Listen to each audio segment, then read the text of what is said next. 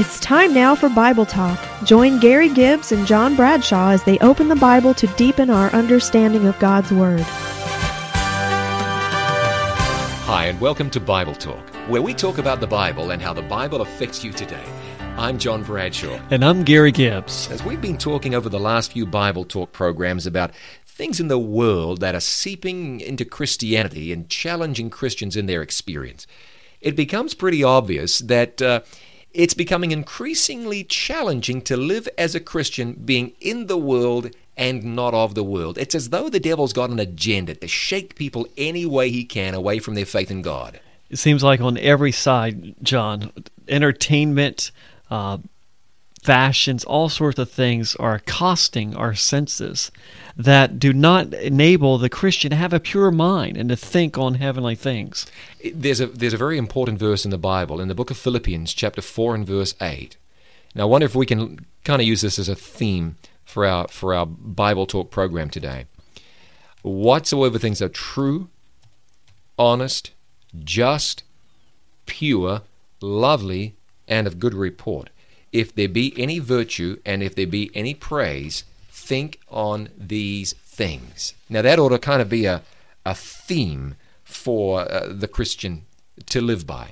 You know, what we think on really determines who we are, because what you feed your brain actually shapes your character and makes you who you are. I remember talking to my mother years ago, and she would, she worked, she had a job, but she also would watch a couple soap operas or a couple shows that she liked.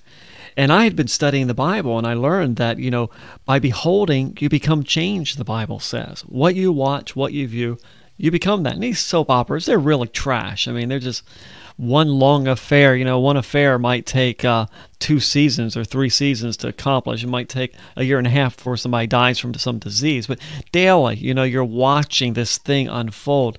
And I told my mother, I said, that stuff's not good for you. And she said, I'm not going to run out and do this stuff. I said, it's just not really feeding your mind with wholesome stuff.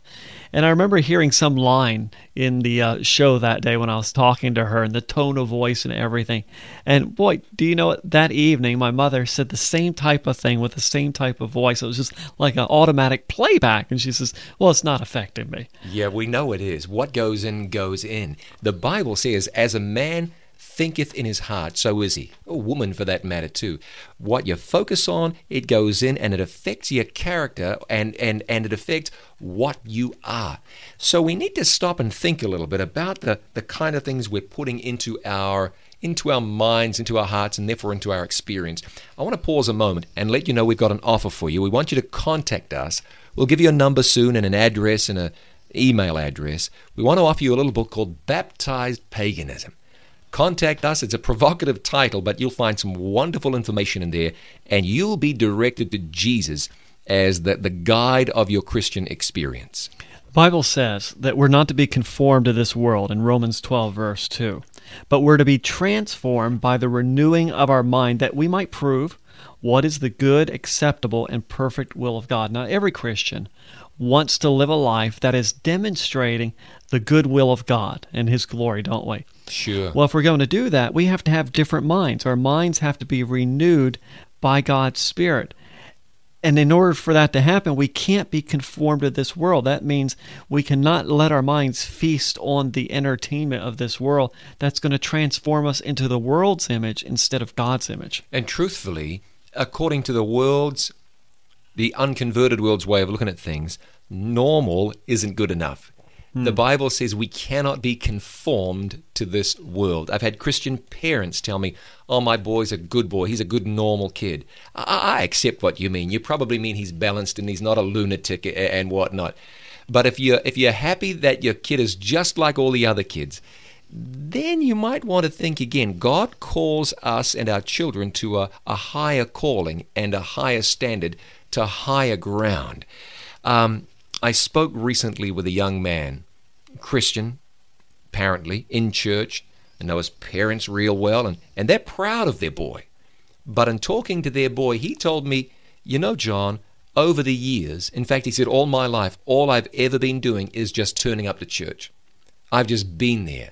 and that's it. I'm only there because my parents take me. So his heart wasn't into it. He wasn't having a relationship himself with the Lord. He told me that straight out. But his parents didn't realize that. Well, he is going to church, and he's a good boy. Mm-hmm. So we've got to be careful what we're feeding our mind, just like what we're feeding our bodies, so that we grow strong spiritually, and we put the right influences into our thought processes, you see. So these aren't legalistic requirements. We're not saying here that you don't do certain things in order to gain favor with God. These are practical, common sense things.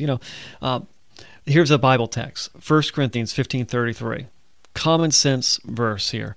Be not deceived, evil communications corrupt good manners. Or another way of saying that, the RSV says, bad company ruins good morals. And that can be the associates, your friends and work associates, kids at school and so on.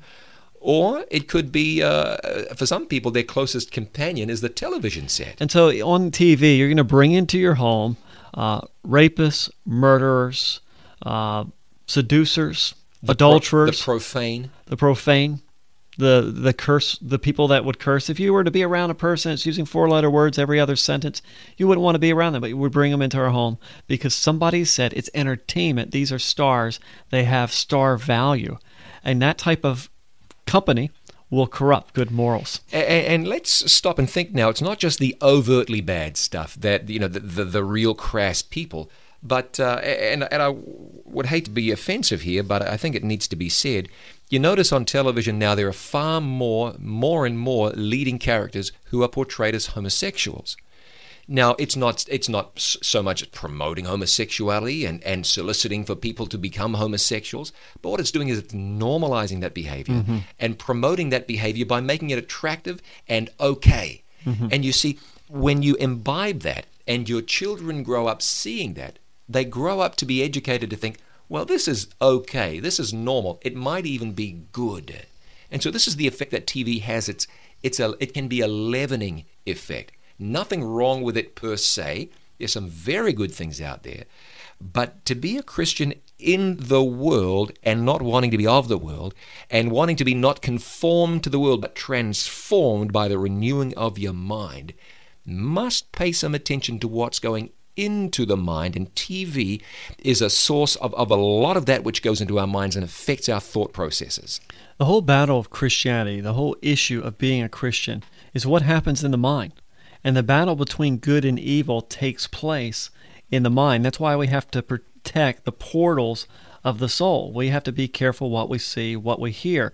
Now, we're not to go seclude ourselves off in the middle of 2,000 acres and hide in the middle of the woods and live there all by ourselves with no stimuli. And there are people who would do that. They say, well, in order to survive, I'm going to go and live miles from anywhere and cut myself off. I don't think that's biblical in as much as, I'm not going to knock someone doing that, but in as much as the Bible says you're the salt of the earth. Salt's only good when it gets in and mixes up.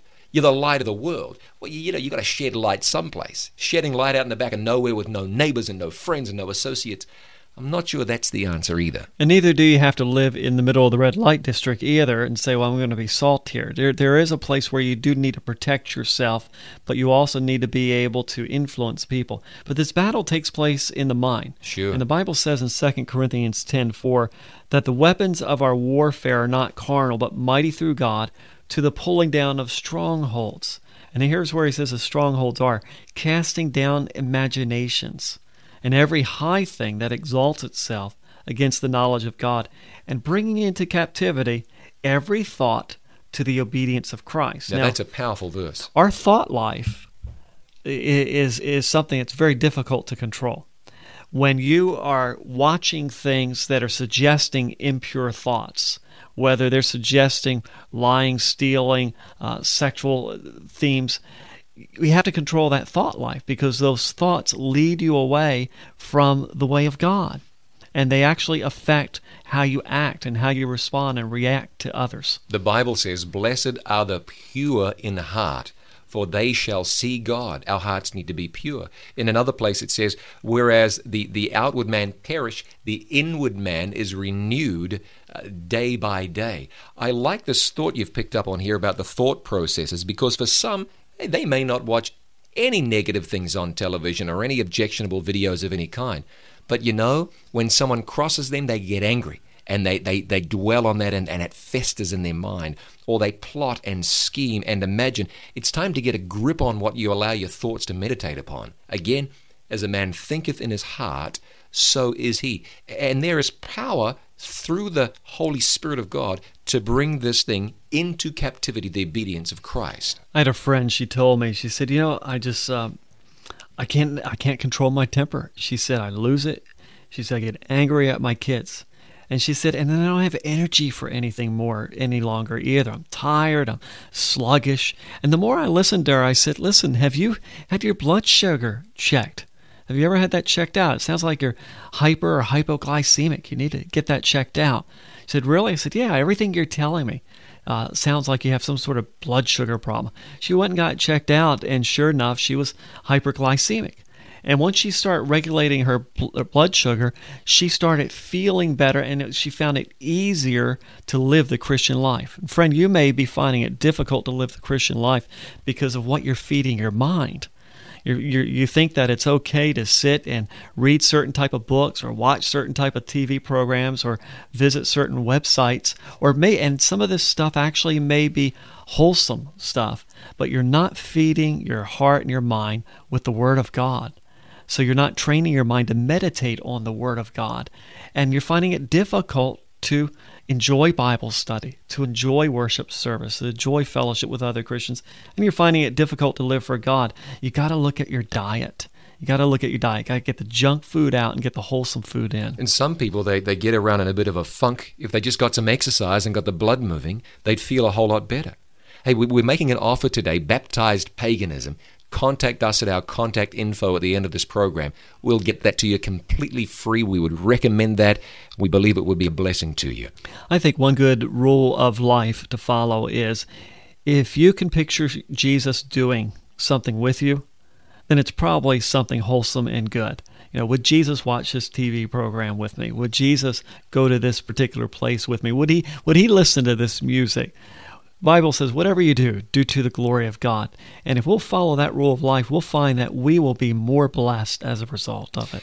There are some biblical imperatives that would protect us from the devil's influences. Ephesians 5:11 says, have no fellowship with the unfruitful works of darkness. There's some things we just ought to keep away from. And Paul wrote to Timothy in 1 Timothy 5:22, and he said, keep thyself pure. Now, that's a challenge, isn't it, in this world where the devil is constantly on the attack. And that's why we need to be concerned about what we put into our minds, what we see, what we hear, so that we can keep ourselves pure and we can rejoice in the Lord. And thank God for the truth that our Lord Jesus Christ is coming back soon, and He's coming back for people who've been transformed by His grace, by the renewing of their mind.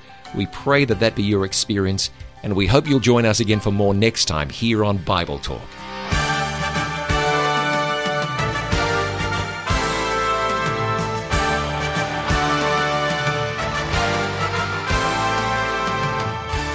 If you'd like more information on what we've been studying today, we have a comprehensive Bible study guide we'd love to share with you that's absolutely free.